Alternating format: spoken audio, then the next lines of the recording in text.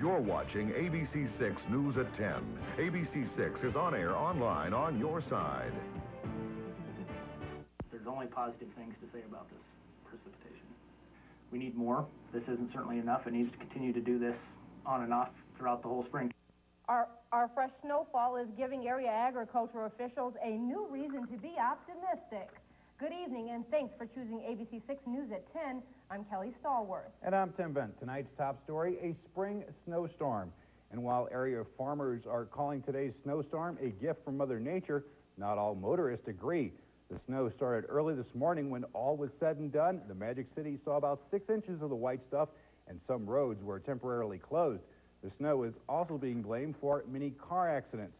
And while the snow made for some rough traveling today, many ranchers and farmers think it will be a big help with the drought. In tonight's top story, Mariel Sykes checks in with some of them.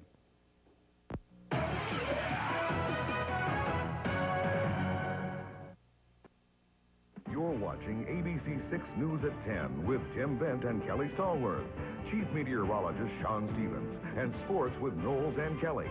ABC 6 is on air online on your side. We have breaking news tonight. Former child star Robert Blake is under arrest for the murder of his wife. The crime took place almost a year ago.